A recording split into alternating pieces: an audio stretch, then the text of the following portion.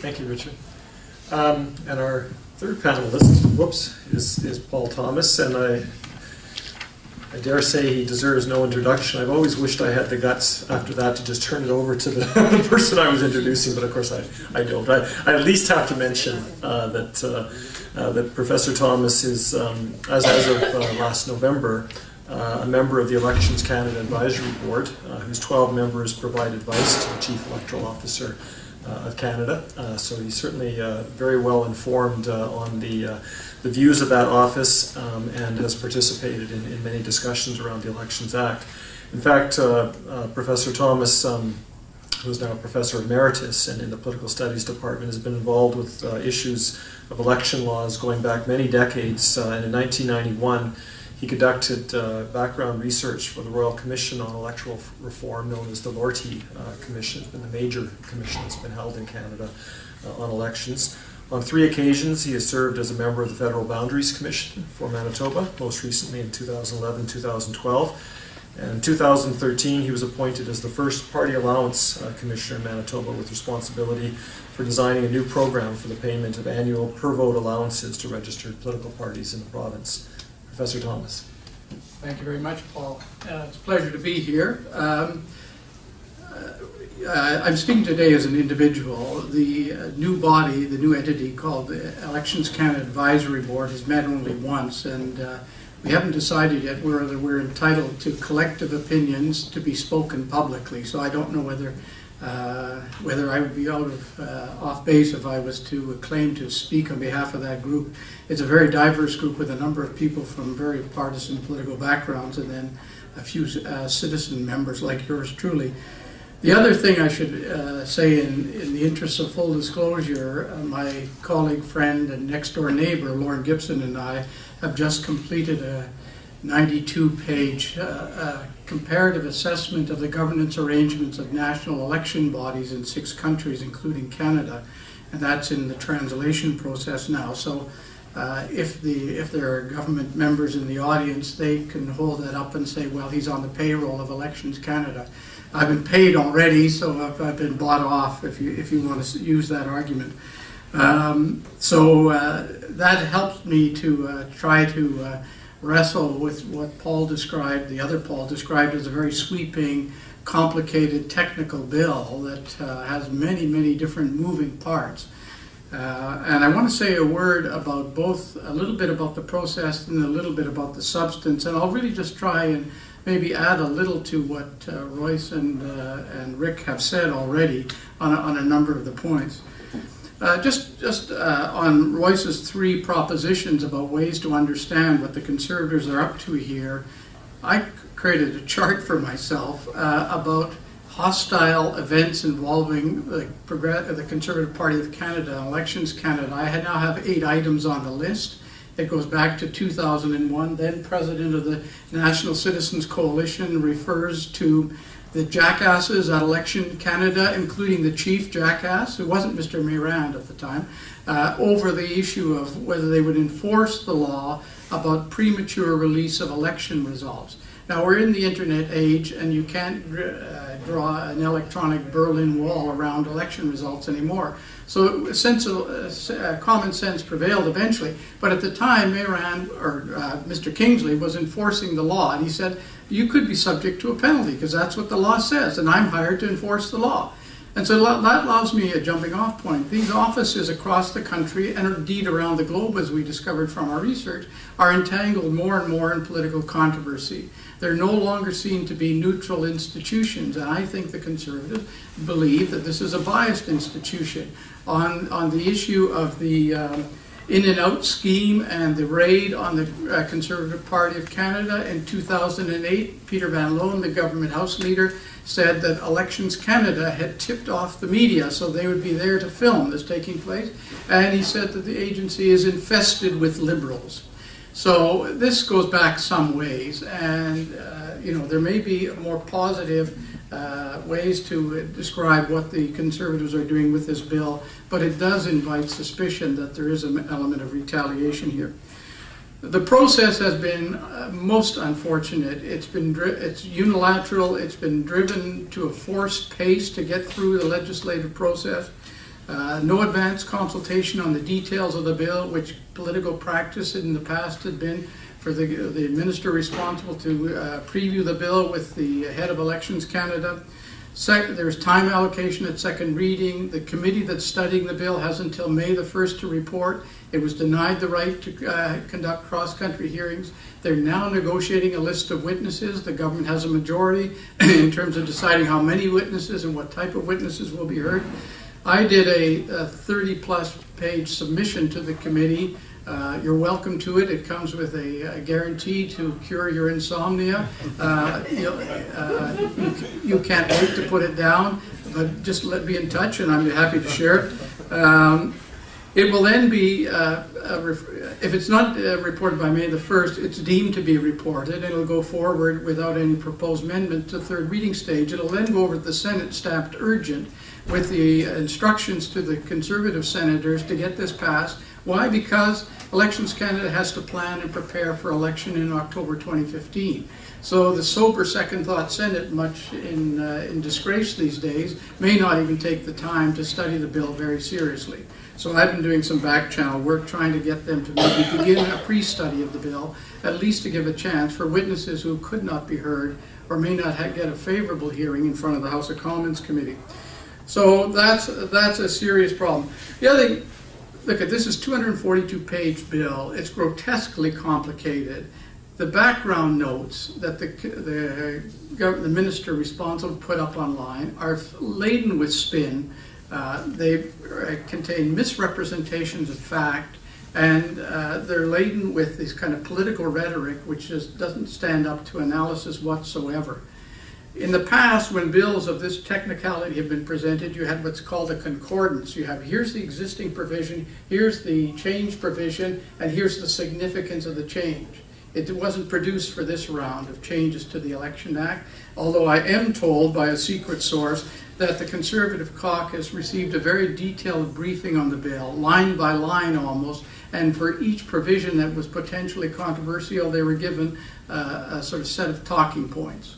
So this has clearly been meant to push this bill through in the most partisan way possible, not to work on a consensus basis, which is the norm in the other countries we studied. Here's a unique piece of legislation in New Zealand. New Zealand Election Act 1993, Section 268, is called the exempt provision. This is why I have so much fun studying this kind of stuff. The exempt provision says these features of election law cannot be changed without a supermajority involving more than one party. It requires 75% of the members of the House of Representatives to pass changes to the role of the Representation Commission, to the age of voting, to the mixed member proportional representation system. And there are about 8 items there which are seen to be fundamental features of election law which require more than a whipped government majority to achieve passage. That makes sense, it seems to me, as a sensible precaution. On the substance, I'll do a quick hit on a couple of things. Restricting the mandate of Elections Canada, this debate has taken place elsewhere in the UK, which is one of the countries that I spent my time looking at, and the UK worked out an agreement that there should be some limits to what the National Election Commission, in that case, should do in terms of outreach and education. It should be about electoral democracy, not about the broader contours of democracy and other forms of citizen participation and so on. So it was limited, but it still recognized that the National Election Commission had a role to play in broader discussions about elections. After all, the one act that the majority of citizens participate in is in voting, and so they recognize there continue to be that role. I don't know of any other country in the world that puts as narrow parameters on the mandate of the Commission to interact with voters to encourage higher turnout. And I went back in my files the other night and found this debate in the House of Commons, February the 17th, 2004. A resolution passed by the House of Commons unanimously. This is before Harper's the leader.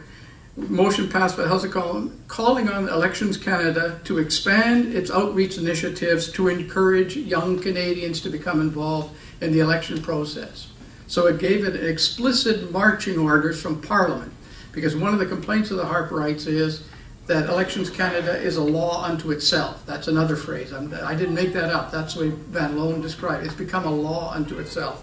So I think this is one thing that Paul Lever's shown some inclination to accept some sort of amendment. He has this sort of mechanical list of things that it can do. Why not have another side-by-side parallel provision which says, and here's some role to play in dealing with the so-called democratic deficit, the fact that many Canadians are disillusioned and turned off by politics and involvement in the political process. End to vouching and voter information cards. They will attack you if you say voter identification card, so don't ever use that phrase in the presence of a Conservative, because they've been told as soon as you make that mistake, you've lost any credibility. It's not an identification card. We've used it as that for that device, but it's not labeled that, and that's one of the nasty ways in which they try to discredit people who disagree with them on this issue. I have a lot to say in the long paper about moving the Elections Commissioner to the Director of Public Prosecutions. It's, as Rick pointed out, you're no longer then part of an officer of Parliament. You're within a department of government. All the countries we study moved away from having election functions housed within departments. In practical terms, you're too subject to political direction and control, and in symbolic terms, it doesn't give the assurance to the public that you're truly independent. We're fragmenting election functions here. There was an organic relationship between Elections Canada and investigations. Elections Canada will examine reports, conduct audits, and refer matters to the Commissioner for studies. And that way they worked alongside one another and together, although the Commissioner worked very independently. Paul Lever is misrepresenting what the nature of the working relationship. It was a relationship of independence that happened. Now the Commissioner is off in DPP. He's within the departmental culture. He'll be subject to government-wide communications policies, and I've got a whole vaudeville routine of how Harper has used communications authority to control matters in his own interest. He will not be allowed to report findings on investigations, so that is a serious, serious problem. And there's much more in this long paper. What is Paul Lever's teeth? He's going to have longer arms, stronger teeth, or something like that. He's got this slogan that that's some wordsmith invented for him. He's not going to, as Rick pointed out, he's not going to be able to compel testimony. So in the robocall events, once the word got out that you could just stand your ground and refuse to cooperate with Elections Canada, all the backroom political people just stood their ground and said, I won't go any further with this. I'm not going to help you anymore. And so that's a serious limitation. 5 of the provincial elections authorities in Canada have the authority to compel testimony, as does the head of the director in the UK and in New Zealand. Rick has already spotted the question of election expenses, the fact that calls to former donors who donated over $20 are now exempt from the ceiling on election expenses. This is a backdoor way of enabling the Conservatives to use their much stronger fundraising capacity. One estimate I've seen is that 20% of their expenses were involved with campaigning, with raising funds rather. So that means that the level playing field that we sought to create will be compromised by that change. There is actually, in fairness, there is an improvement in the bill about handling political loans. I won't go into the details on that, but they're cracking down on the use of political loans through a number of things. I want to say something briefly, and I'll shut up, almost shut up. Robocalls.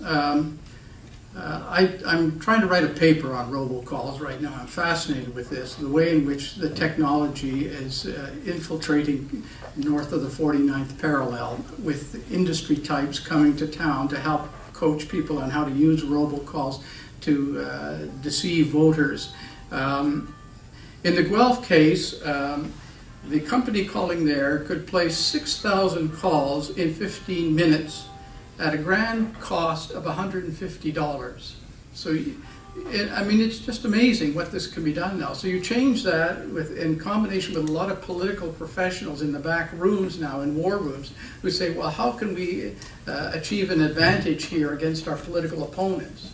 And now there are at least almost a dozen states now that either have tried to ban robocalls in the United States, or more commonly have tried to put disclaimer requirements on them and tried to restrict their use in some ways.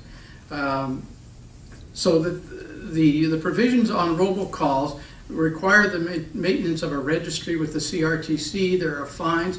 The disclosure of who's been conducting robocalls will come only after the event, only after the elections, and the fines are not at the level that Mr. Mayrand had recommended in his report on deceiving voters and so on.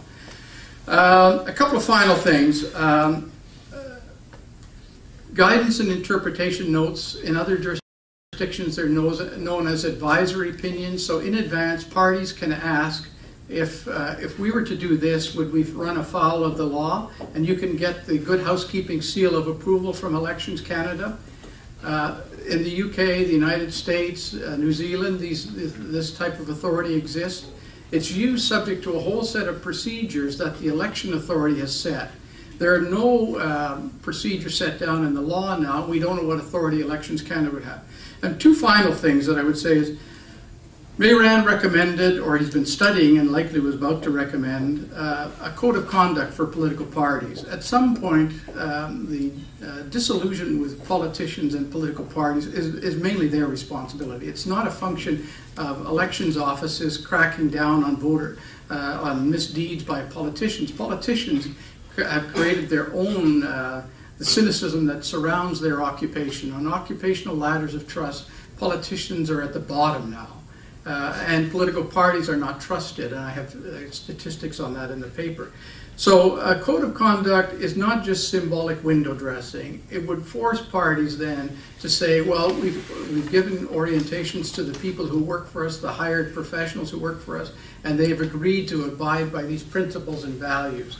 I think it's worth doing. It's not a panacea, but it's worth doing. Partly it'll give elections authorities leverage, and Rick Balasko actually helped to draft and get agreement of all the parties here in Manitoba, and a number of other provinces have codes of conduct. And then finally, as voters, we should worry about the amount of data that parties hold on us now these days. There's a wonderful book called The Victory Lab. I'm recommending it to everybody. It's about the United States, but it's coming to Canada, to a jurisdiction near you soon.